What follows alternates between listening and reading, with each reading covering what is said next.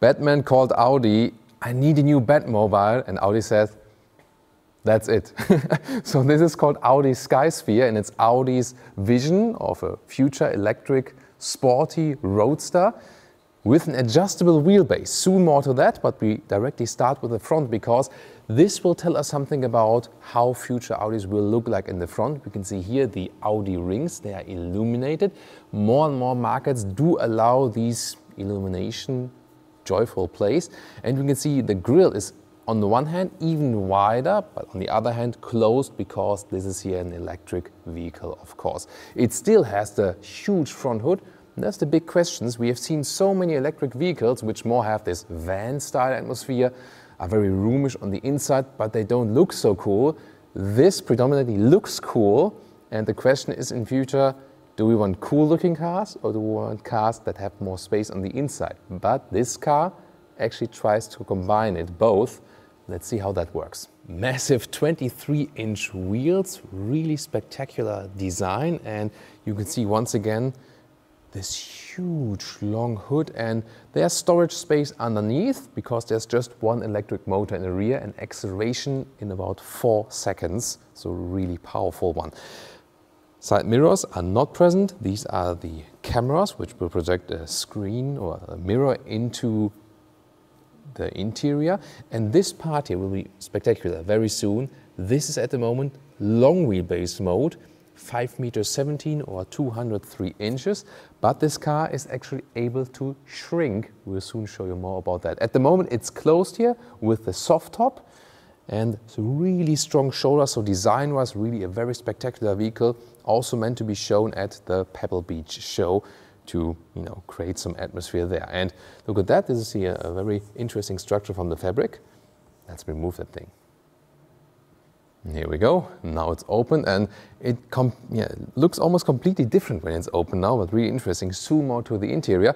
And here, this is now getting really interesting because this car can be made shorter, 23 centimeters or 9 inches, difference than in the wheelbase. So as it stands here right now, this is basically a wheelbase of an Audi A8L. But if we pull that front wagon in, like this, yeah, using the force, you know, then it becomes a wheelbase of an Audi RS5. And this is what this car is meant to show, that it combines, you know, like a lounge atmosphere of a luxury sedan with possibility of a sports car, and also gets rear axle steering that makes it even more agile and even fakes a shorter wheelbase. And you see, it now kind of looks completely different when this piece here is out. Doesn't look, you know, that much Batmobile alike.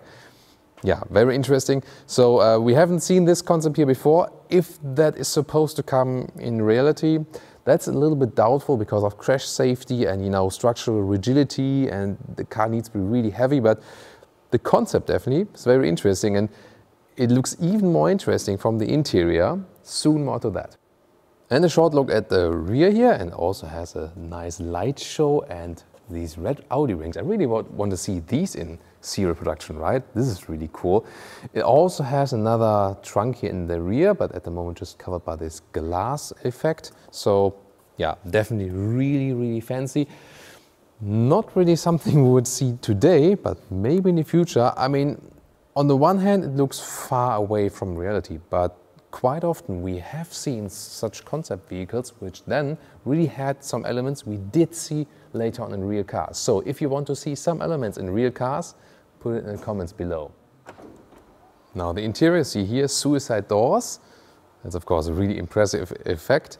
And you have touch controls here at the inside of doors, and also eco-friendly eucalyptus wood from renewable sources. And also the rest of the interior is completely animal-free. We can see here also alternative materials here and a lot of microfiber use, especially on the seats here, sporty seats. And you can see at the moment we do have a steering wheel, also according to the seats, with microfiber wrap. And this will soon change. See here, display all across the vehicle. At the moment this is just a stationary show effect, but you can see a big visualization of the GPS. But it's also conceivable that you watch some movies there in the autonomous mode we're going to show you very soon. But here really looks and feels premium, and a very interesting approach. Look at that seatbelt holder here. This is also new styling, right? At the moment we are in the short wheelbase mode. Car is meant to be driven by myself, but I'm on the co-driver seat for safety reasons, because just in case for this, very complicated mechanism. Now we're switching to the long wheelbase mode, and then here, steering wheel and display move in, really spectacular, and we have actually more space than in the interior, and also the whole front wagon moves forward. So then we're going in this long wheelbase mode, and then it's more like a lounge atmosphere. We have space maybe like to talk to each other or to look outside, drive the highway number one, not out. No, I drive the highway number one myself, but maybe stuck in traffic, then I can just look outside or maybe watch a movie right here. And you can also see when everything is moved in, now it really creates one surface that goes all the way through. And yeah, this widescreen format would be maybe nice to watch some Autogefuel episodes, so we can try that.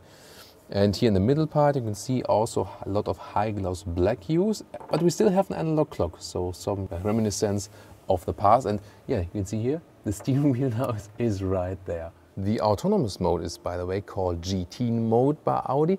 Well, GT mode to me would rather be driving myself, but this vehicle is indeed about the choice that on demand you can let the car drive or you drive it yourself. And also a great approach here with the sustainable interior materials, definitely.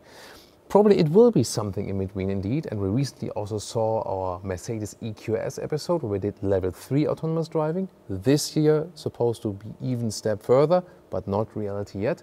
So check the EQS out when we did the level 3 autonomous driving demo there, and we'll definitely follow this subject here for you. Tell me in the comments what you think about this vehicle.